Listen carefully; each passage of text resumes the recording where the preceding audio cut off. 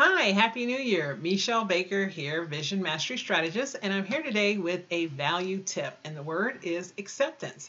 And acceptance is simply the act of consenting to receive something or someone. So for me, acceptance in my life has meant that I have been accepting of situations, circumstances, or people, even when they didn't necessarily feel like it was the most great thing in the world. Sometimes there was a lot of friction and there were some challenges and obstacles there, but I learned that in order to turn my challenges or my obstacles into opportunities and my problems into possibilities, it meant that I needed to accept where I was and who I was exactly in that moment of time, and then just be in that place of calm and peace, and then decide, where did I want to go? What was the direction I wanted to take? Because I could not go anywhere unless I knew where my starting point is. So acceptance is basically like a starting point. So I hope this helps you to stop and decide today the direction that you're going to take, accept where you are, and move forward.